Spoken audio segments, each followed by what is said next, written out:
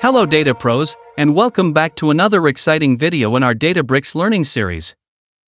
If you've been following along, we set up a Databricks Community Edition free account and explored some hands-on lab exercises in our previous videos. As we move forward in the series, we will need to explore advanced features that are not available in the Community Edition. So, in today's video, I'll show you how to create a free trial Databricks account and walk you through the enterprise-grade UI. The key difference here is that the free community account allows you to explore Databricks forever with no time limits, but not all features are available. On the other hand, the free trial account offers access to all features but is only available for 14 days. Let's dive right in. To create a free trial account, you must have an account with one of the cloud vendors.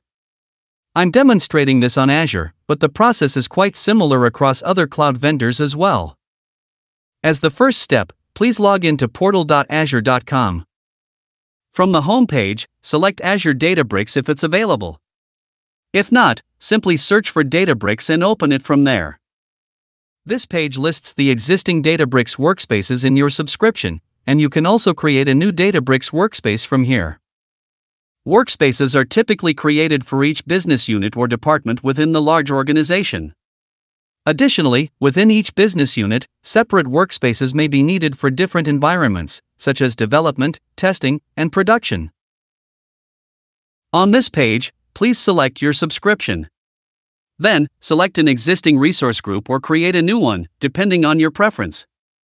Next, give a name to your Databricks workspace. Choose a region that is preferably closer to your business for optimal performance.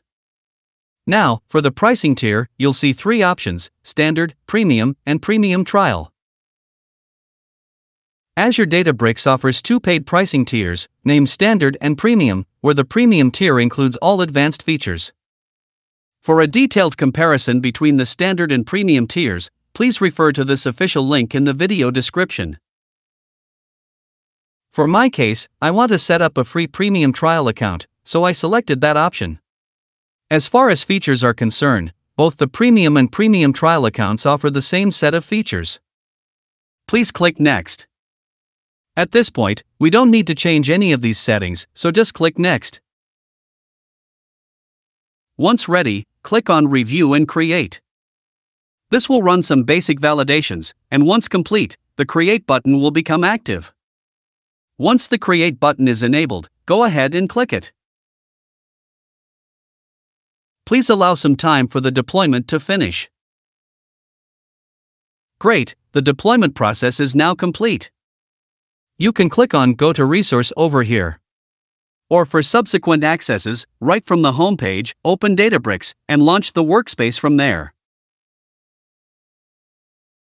We have successfully reached the Databricks Premium UI.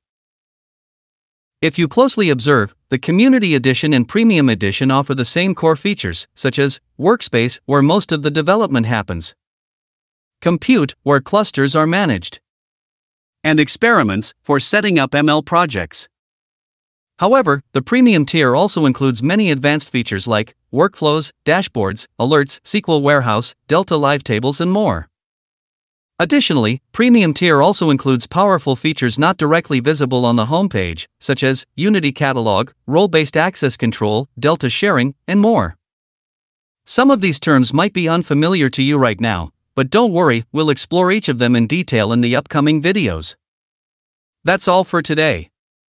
Please stay tuned for our next video where we'll explore more Databricks topics. If you found this video helpful, make sure to give it a thumbs up and subscribe to our channel to take your career to the next level.